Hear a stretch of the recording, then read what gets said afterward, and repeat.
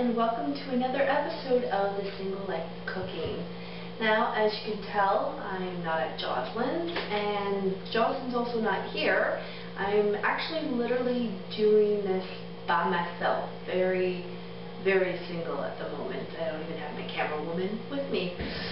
So, yeah, here in my new apartment with my retro hairdo and my annoying cat, this thing, who really, really wants wet cat food, but you're not gonna have any.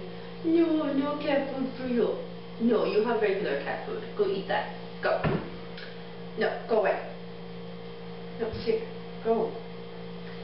Anyways, Algic, go.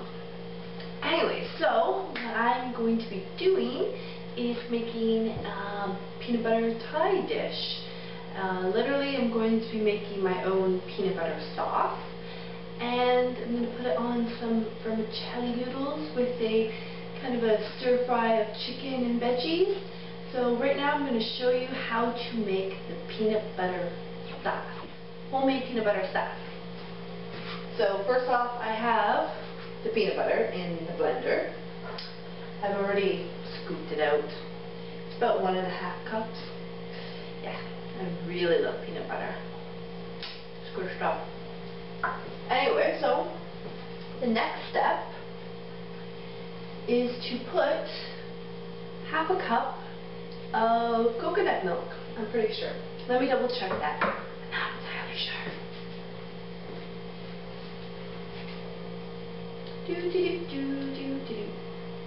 Yes, 1/2 cup of coconut milk. Yeah. That in there. And another episode I'm going to show you what else you can do with coconut milk. Kind of like creamy sauce. Will be delicious. Alright, so the next step is 3 tablespoons of water.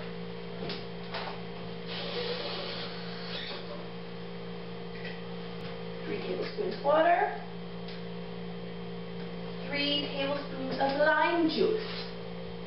This is the real lime juice I have.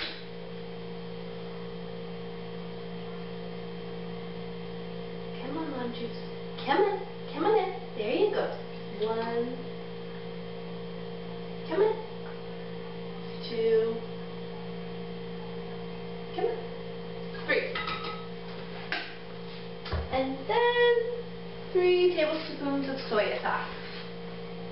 Soya sauce.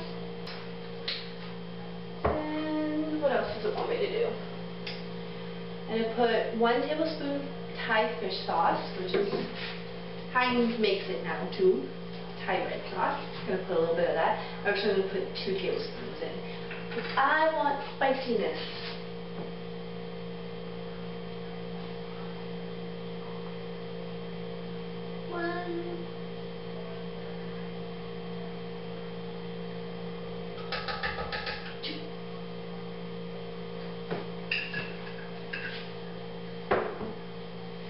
Then I'm going to put a tablespoon of hot sauce.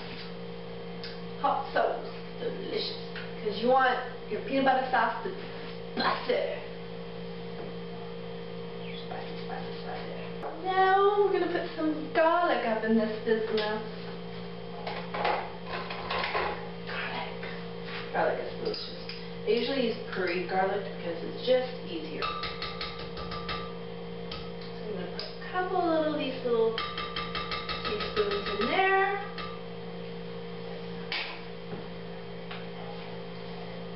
So got all that done. And now I'm going to blend it up to make it nice and smooth. Nice and smooth.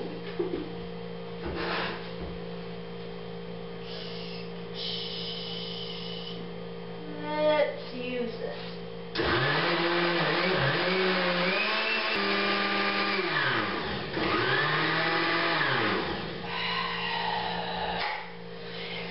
Difficult knee. Difficult.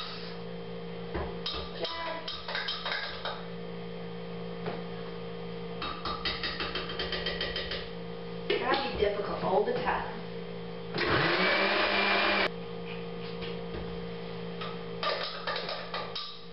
Alright, so our sauce seems to be nice and smooth. Tastes pretty good. Now, right now, I'm gonna make some chicken for my stir fries. Put that on medium like that. Cook that up. I should probably get some spices for it. Maybe a little bit of Cajun spice. I know that's not very Thai-like, but it's good. Let's get some Cajun spice. Cajun spice up in her.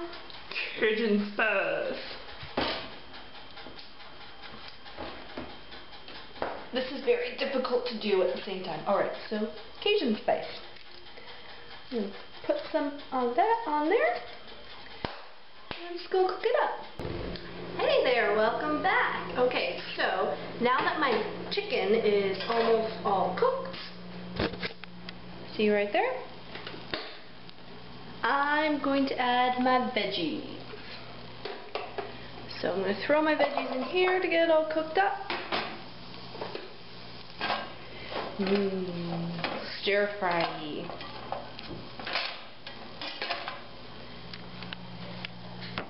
And now I'm going to show you how to make the way I make vermicelli. It's very simple. I have a very unique type of way. I guess it's not actually that unique. It's probably very common. But it's a way to make vermicelli without it being all like sticky and gooey and mushy.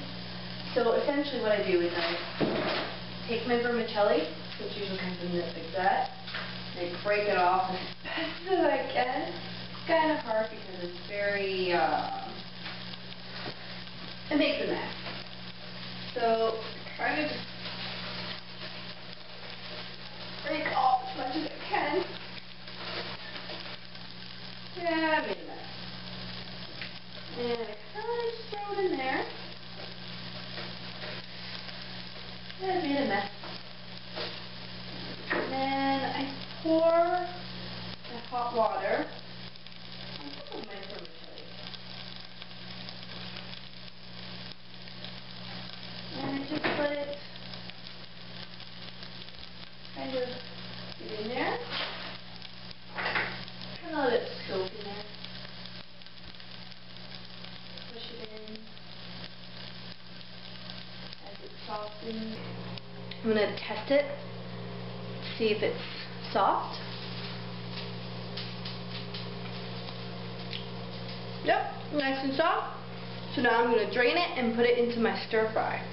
Alright, so now I have my cooked up veggies and meat and my vermicelli. I'm going to throw my vermicelli in here. Like so.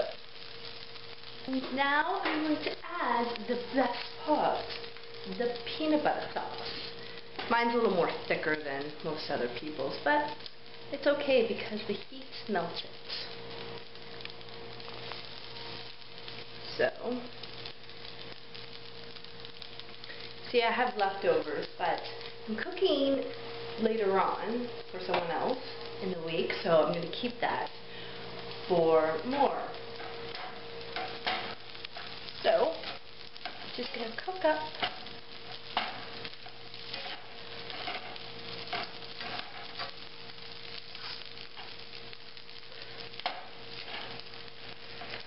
the deliciousness.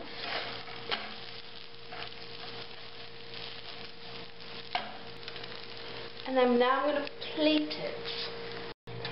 And there we have my Thai peanut butter chicken stir-fry vermicelli. It's a long name, isn't it? Let's go with Thai vermicelli with peanut sauce. Yeah? Okay. Let's do that.